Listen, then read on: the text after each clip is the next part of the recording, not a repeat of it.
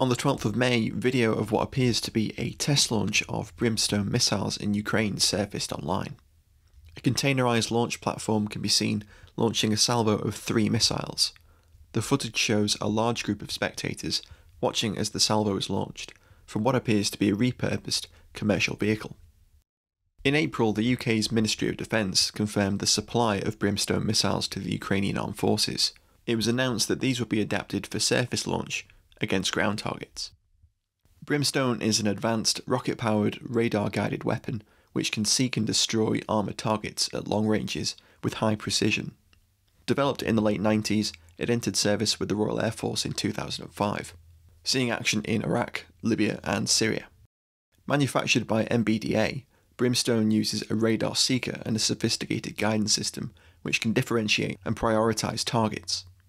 The missile delivers a tandem-shaped charge to destroy armoured targets at ranges varying from 12 to approximately 20 kilometres, depending on the launch platform, conditions, and the variant of the missile.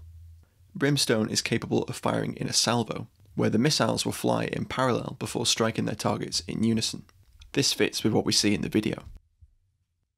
The repurposed commercial vehicle, similar to the box vans used by supermarkets to deliver food, appears to have a series of rails mounted inside the cargo area, which in turn might be mounted with something similar to the Cobham triple launch rail, but it's very difficult to tell from the footage.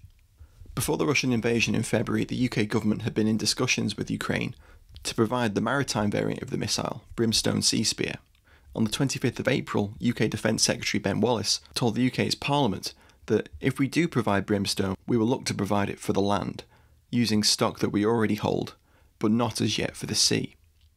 A day later, on the 26th, the UK's Armed Forces Minister James Heappey told Parliament that such is the speed with which our technicians are now working, and so effective is the partnership with industry, that I'm pleased to say it's necessary to inform the House that we will be providing Brimstone in the next few weeks.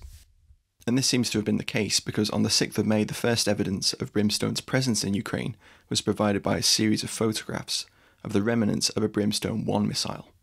The recovered tail section of the missile bears a sticker denoting the surviving component was manufactured in September 2001.